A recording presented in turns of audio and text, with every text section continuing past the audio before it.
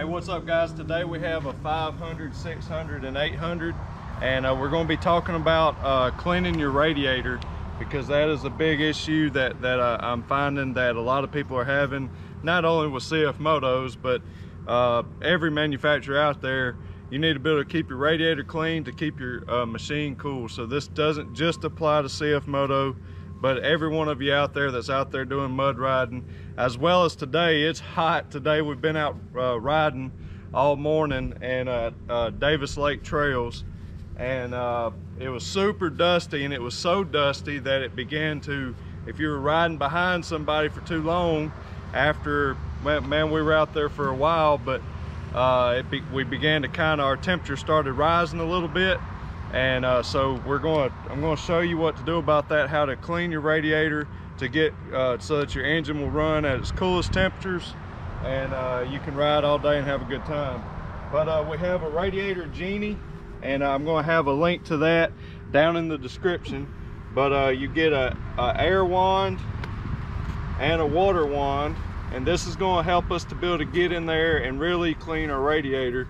You can see it just attaches to your garden hose, your water hose, and it's got a slender tube here that's bent at a 90, and that thing will put off some water. So that's going to allow us to be able to reach through there. We're going to start out with the 500 down there, cleaning the radiator, and we'll move to the 600, and then we'll talk about the 800. The 400 C-Force is the same as the 500. So if you have a 400, you know, whatever we do with the 500 is what you can do with your 400. Now we do have this. I don't really intend to use this today, but I'll do a video on using this one day when your radiator just gets really bad. We'll use some of this condenser coil cleaner. You have to be careful using this. I haven't seen it hurt any plastics, but you don't want to leave it on your plastics very long at all. But we're going to try not to have to use any chemicals, so all that you have to buy is one of these Radiator Genies. If we end up needing this, we'll do a video on it. But also, maybe in this video we'll talk about this B52. It's just a really good degreaser. We're going to put in this pump sprayer. We're going to just put a little coat on each one. It's not supposed to hurt the paint or the plastics, so we're going to try it out and see if it will really eat that dirt away, and we can just be lazy and spray it off. But one of my favorite products cleaning my machines is this Rain-X waterless car wash, and it does a good job of putting a good protectant coat over your black plastics, over your colored plastics, and it really does a good job to make it really shine. So normally I'll come over here, wash them down real good, spray a little degreaser on it, use my foam gun if I want to. But when I bring it in the shop, I always coat it down with this and let it sit for a second, and then buff it in, and it does a great job. But anyways, let's get to work. All right guys, so we're going to start with this 500, and I'm not spraying any degreaser or any kind of chemical. We're just using straight water. And the 500 is easy, because the 500 and the 400, because you can just work your way in between the tire and the plastic here, and then you can just watch from up here and really get into all areas to really spray this thing. So if you do take your front cap off, it will give you access to really get this in behind your horn here, and you can really spray it. And like I said, you want to cover every square inch and just slowly run it, blow water through the fins without bending them.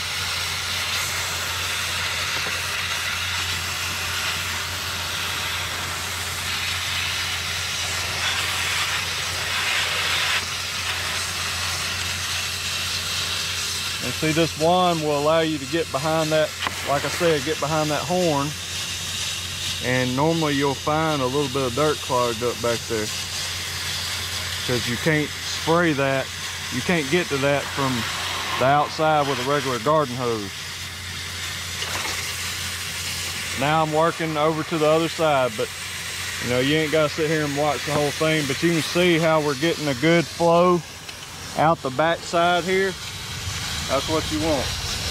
The dirtier it is, of course, the slower you want to be with this process.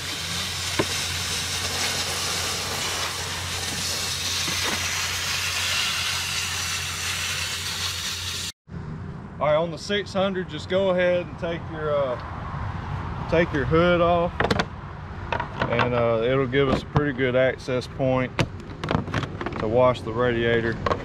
You can see this one's actually pretty clean. But what I like about the 600 access is we can really work the front side and the back side. On the 500 and the 800, it's a little more difficult to get back there, but we'll talk about it when we get there. But another thing about this wand real quick is if you got good pressure, water pressure at your house, I mean, this is going to be a good tool to use to even wash your machine, to really, like Nicholas was pointing out a while ago, you'll really be able to get into some places that you just normally can't with your garden hose. So I like that. But anyways, we're going to wash it. Now you can I might actually start from the back side here and just come in around the fan, because mud will get packed in back there. But you can really work the corners and all around the fan shroud from the back side.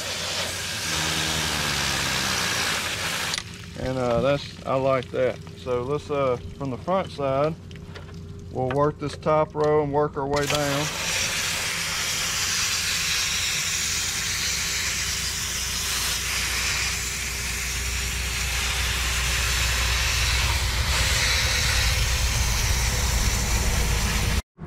All right, I'm an idiot. I didn't know this, and you might not either.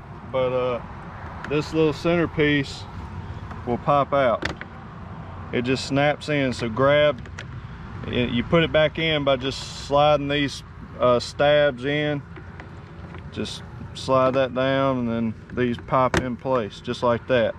But take your thumb, put it at the top, pull that out, set it to the side, and now you got all the access in the world for your 600.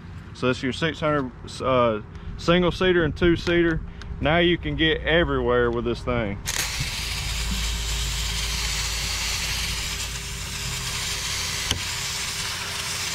Make sure you get behind that horn.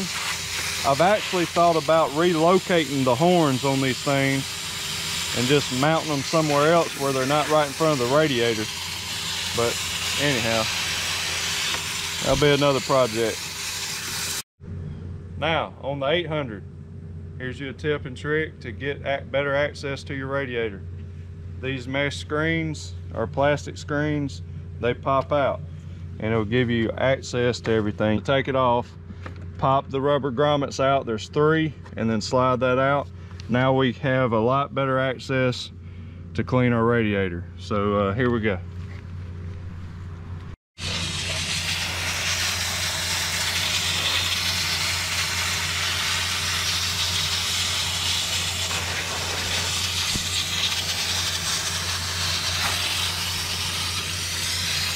Now make sure you get to the bottom corners of your radiator, and that's where this Genie will come into play. You can run it down either through here or through here. Just kind of flex this black bumper plastic back and work that bottom corner. You see I got that dirty water coming out. There's some mud and stuff down there in the bottom. See that? You want to work that out. It may look clean to you from the surface, but once you start spraying it out, you'll realize how dirty it is.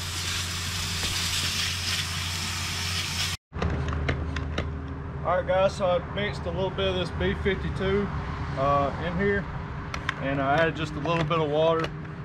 I'm going to just coat the four-wheelers, and I've already pre-rinsed them and got them wet and knocked the bulk off, and now we're going to try this out.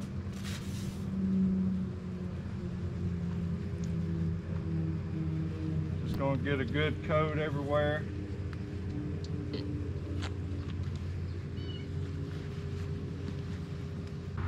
And also you could spray this in your radiator and really knock some of the stuff out if you were having a hard time getting it all out.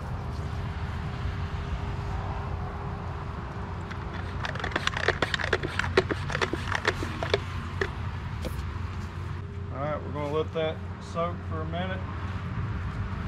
Not too long, you don't want it to dry.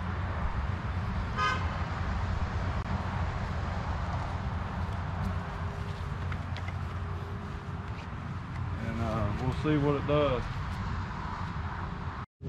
All right, we've let this sit for about a minute. I definitely wouldn't let it sit no more than 5 minutes, especially if it's hot outside. Just don't let it dry. Now we're gonna blast it off.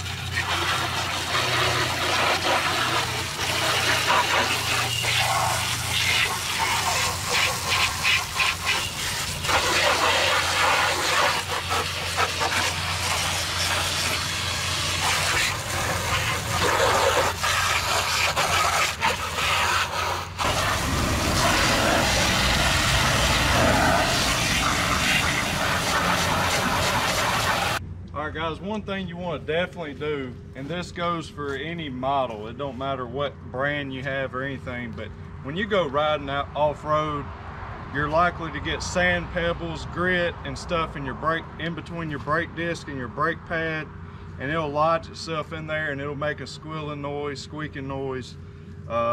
And so what you need to do is when you're washing your machine, don't just wash it and let it sit still. You need to actually put in neutral and move it some, and then wash. This Genie will come in handy. Get down in between the disc and the brake pads, and do that on all 4 corners, and just kind of roll it until you hear that grit get out between them. And that goes for any model, any manufacturer, it don't matter. But I recommend that. Put in neutral, roll it back and forth, and spray in between on the back side and the front side until you really get that out. And it's best to do it while you're kind of rocking it like this.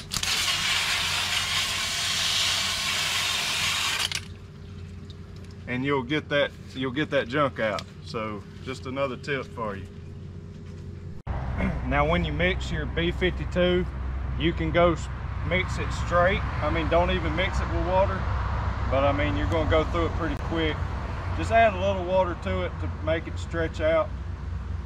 But listen, to be honest with you, I doubt this is gonna be there's no such thing as a magic potion to make it any better or easier than elbow grease. Nothing beats you taking a rag in your hand and scrubbing your machine or your vehicle. But this may help, you know, and I mean, it's doing a good job to the 600 and 800 so far, but nothing beats hand washing your machine. But this does do a pretty good job. So it's best spray on stuff I've ever seen. But still, I'm still going to bring mine in the shop, and I'm still going to rub them down with a rag and stuff inside with that Rain-X waterless spray. It does a good job. All right, now we're just rinsing off that B52. We let it sit for a little bit. Holy cow, it's doing pretty good. No scrubbing. I've kind of already sprayed a little bit of this off.